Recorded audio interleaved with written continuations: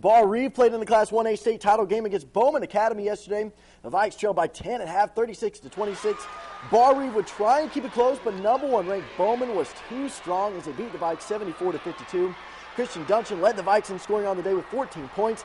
Sports 10 spoke with him after the game, and he said the team is proud of what they accomplished this season. To be able to finish it here at Conseco Fieldhouse is really special, and we're not going to be naive and think that, we could have done anything else. We played our hearts out. We left it all on the floor, and, give credit where credit is due. They were a tough team, and they deserved it. So we're going to leave here with our heads held high.